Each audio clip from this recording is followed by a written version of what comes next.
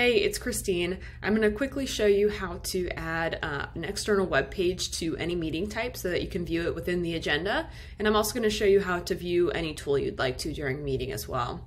So that first one, we just need to come in and start customizing our meeting agenda. So up here in the top right, go into your meeting settings, make sure you're looking at the right team, and then choose the meeting type that you would like as well. And then within here, we can go ahead and add a new section. Let's click to name it. So give it a quick title over here on the left-hand side. You can always rearrange these as well. And then you'll see a new option up here at the top where you can put in a URL. It does have to be HTTPS since our site's secure. Anything that we're loading in here needs to be secure. So as an example right here, I'm just pasting a Google Docs presentation. There might be some cleanup you have to do as far as the URL, like maybe I'd want to delete this. If you're unsure if it's going to work, just click check URL on the right-hand side, and then we can see we're getting things loading within here, and it's going to work like our normal web page. So we should be good to go.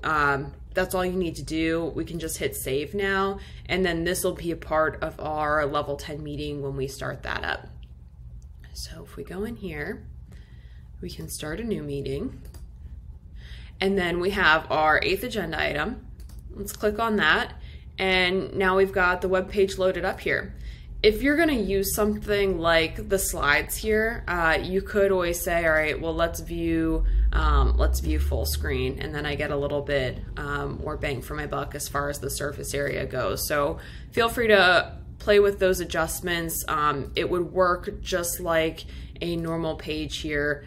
So I have complete control, and hopefully this works out for you. I've seen a lot of people wanting to pull in, maybe it's a sales team wanting to look at Salesforce data, maybe it's a finance team wanting to pull up any specific charts or graphs they look at on a weekly basis. So let me know if you have any suggestions. Would love to hear how you guys are using this.